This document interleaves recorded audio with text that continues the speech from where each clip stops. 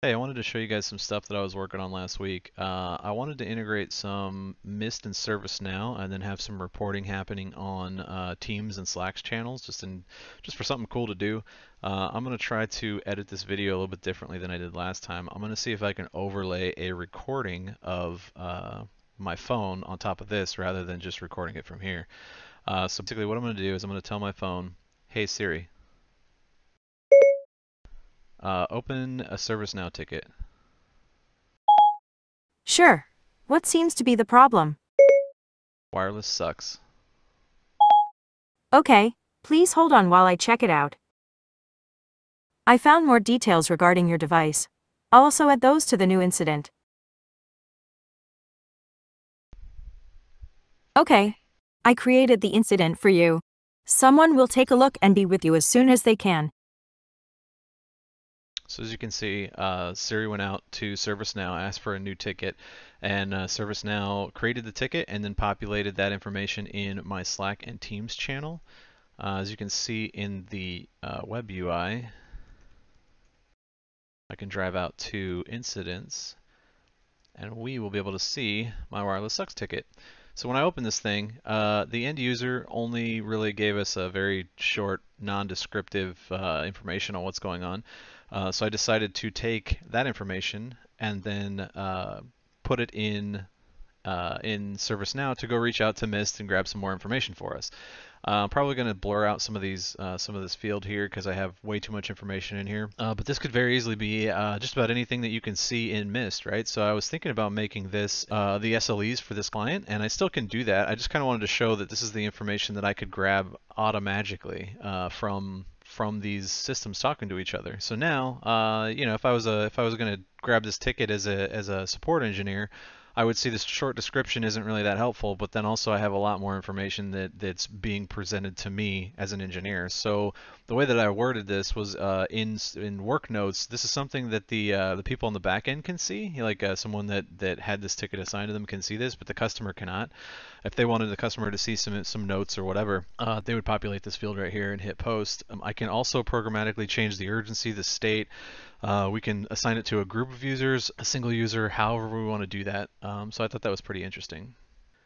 Another thing that I did was I created some custom dashboards for integration with Mist. So if I type in dashboards here, and I click on dashboards, I'll just click on one, wireless inventory.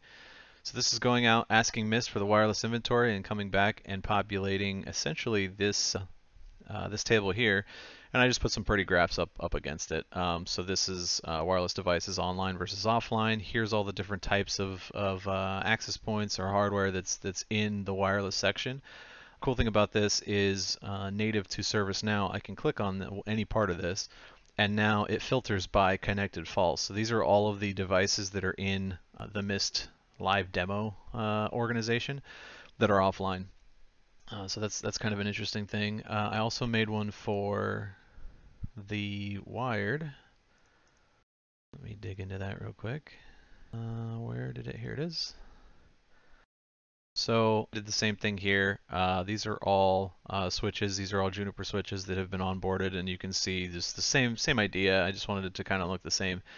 I don't have a whole ton in here yet because I just haven't had the time to kind of make something interesting in here.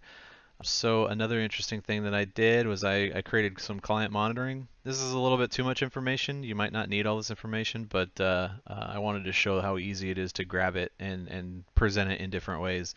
So here's connected clients. Again, I can click on that and you can see all the details for each client that's connected in this table. I have clients by ClearPass role. This is empty right now because I don't have my phone connected to my .1x inside my lab.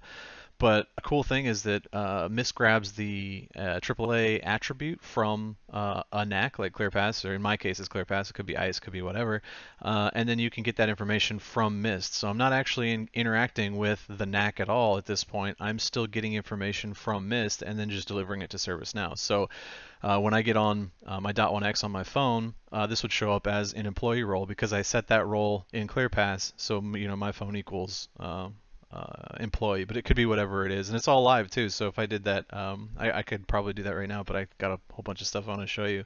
Here's clients by manufacturer. I thought that could be interesting. See how many Apple devices versus Android or Raspberry Pis or whatever it is. Clients by 2.4 or 5 gig. That could be interesting to a wireless engineer.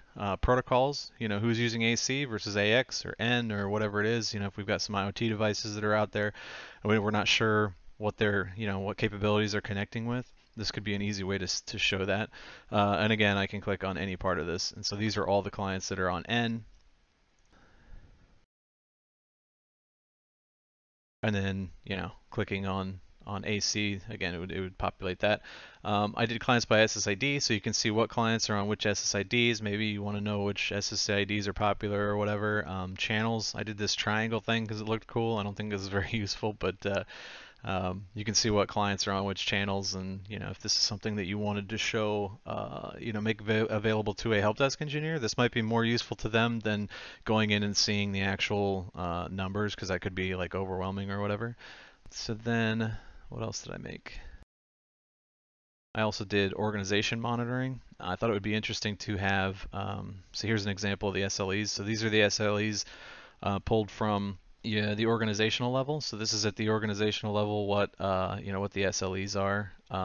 Here are the audit logs for everything that's happened in Mist. So again, if I go into live demo and I drive back out to audit logs, and I have mine set for 7 days.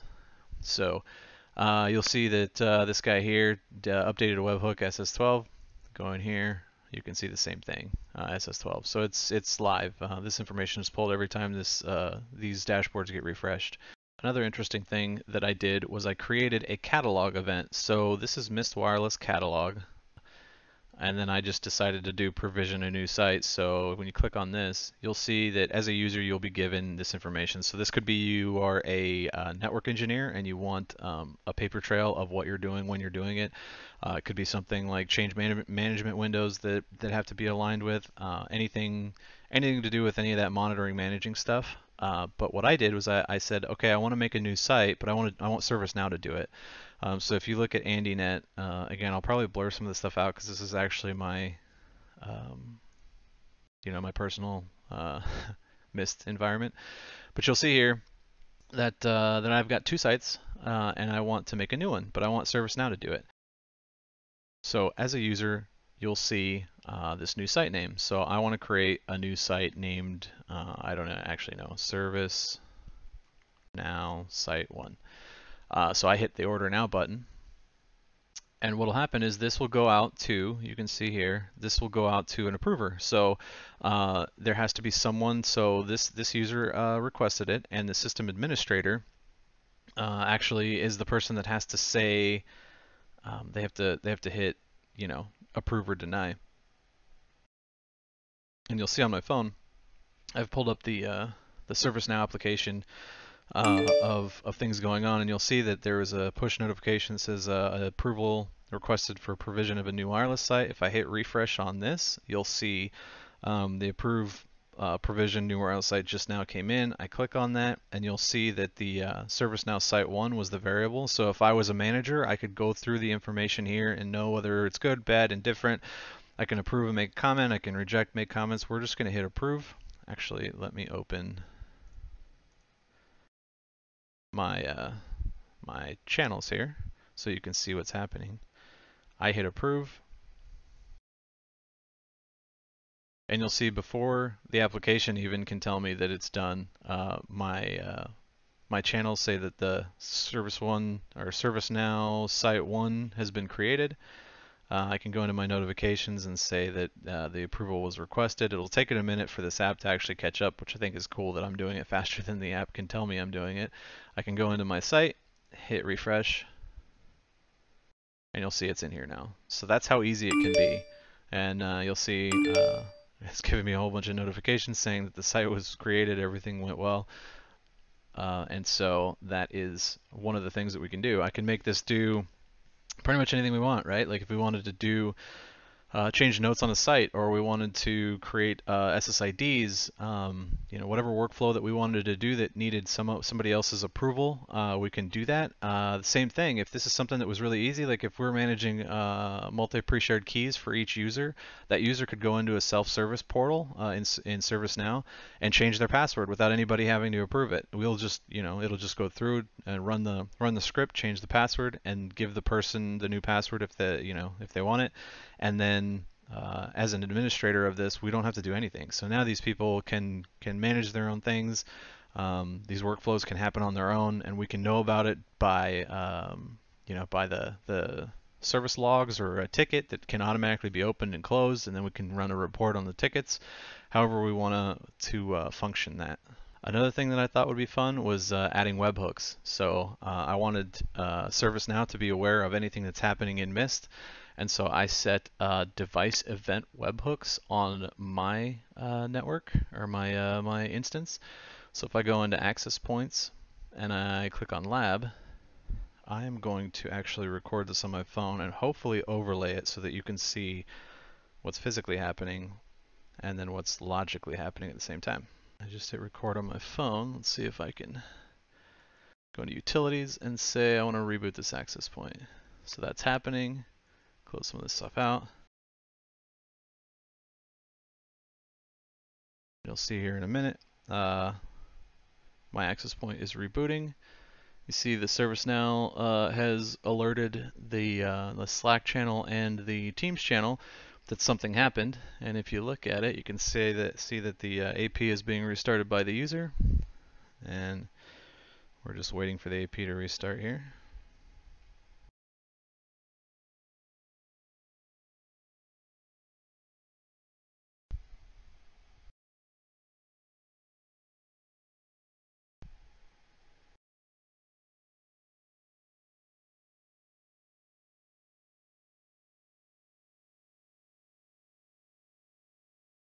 All right, now it's just updated again that the AP has come back online and it's ready to go. So this information can also, I have fed all of this stuff into ServiceNow in the service logs or the system logs all. And so this is I've created this. It's basically just what's happening, right? The Mist sends the webhook out to ServiceNow. ServiceNow catches it, sends that information to my Slack and Teams channels, and then it doesn't do anything with it. But what I can do with this is all the information that's come in through that webhook. I can actually grab this and make it into a ticket. So I can make that, I can make it automatically generate a ticket, assign it to a group or users or whoever, and then I can make it automatically sign itself off once the AP comes back up if I wanted to. So this could create a traceable log in ServiceNow, a tool that you're already used to using, and then you won't actually even really need to get into the Mist site if you didn't want to. So these are just kind of some of the things I've been working on. I thought they were kind of cool. I probably will create something of a workflow for onboarding a Mist switch, and then applying a template to it that has .1x configured on it, and then show you how you could, from ServiceNow, onboard a switch, get .1x configuration up and running, and see a user connect without you really having to do hardly anything. But anyway, stay tuned. Let me know if you have any suggestions. I think I'll try to make some tutorials too on how I'm doing this, because it's really not that difficult. The hardest part is ServiceNow, honestly, because they're using JavaScript, and then I'm using JSON, and I'm not even really using Python, so I'm just basically using JSON. But that translation can get kind of weird because I'm not really comfortable with JavaScript. And honestly, I've only been working with ServiceNow for a couple of months now. I've always known what it is, but I've never really gotten into it to see how it functions. It's really cool, really powerful, but it also can get kind of confusing. So let me know what you guys think, and I will see you on the next one.